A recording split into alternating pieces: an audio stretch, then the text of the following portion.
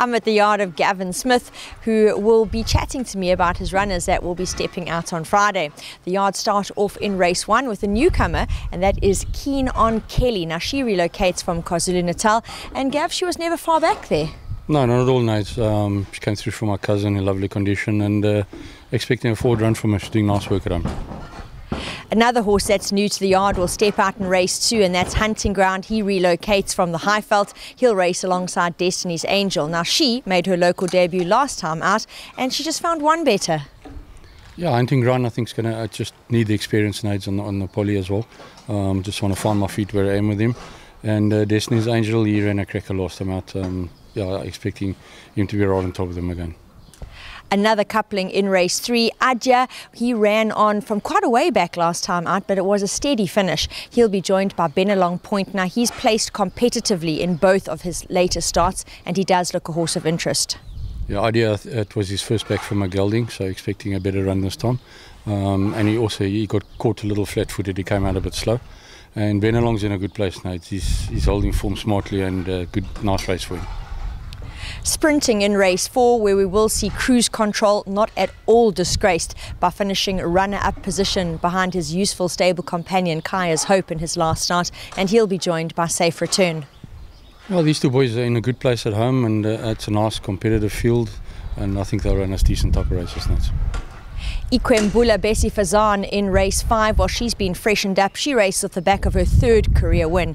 Jade's Cabernet will join her, and she was bumped at the off of her last start. Didn't get as close as maybe she could have. She can do better. Yeah, Jade's expected better last time. Like you say, she was bumped as they jumped out, and she was just caught far too far back. And Ikwem, she's in a good place at home and holding form smartly right up a race. So she does have top weight to carry, but she deserves to carry it. The feature of the afternoon is the Fairview 1900, which is a non-black type event, and here the yard will be represented by a handful of runners. We are going to start off with Jaeger Moon, who is a back off a break, and Cherry Anu. He is in the deep end last time out, straight into the Algoa Cup off the gelding, and he can do better. Jaeger Moon, he may just need a hard race to bring him back up to peak. Now, he's doing good work at home, but a race is a race. Cherry, expecting better. It was his first run back from a gelding. He was also caught a little bit flat-footed. He's doing good work at home. Next up, Bold Resolve and Peace in Our World. This fellow ran 2nd in last year's edition, and he's in the form to be competitive again. Bold Resolve also good work at home. He's in a good place, expecting a forward run. And Peace is flying at home. I expect a nice run from him.